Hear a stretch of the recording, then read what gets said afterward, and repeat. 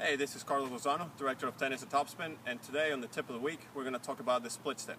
In tennis, the split step basically allows you to change directions quickly so you can track the ball down to either side, back, or front.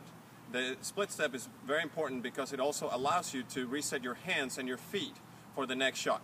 In the next few balls, you're going to see Ed demonstrate what the split step allows you to do. Here, check this out. All right, Ed, here we go. Split.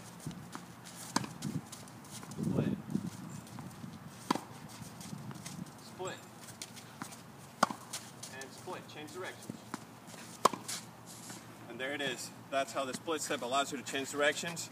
Come check us out at topspinsc.com.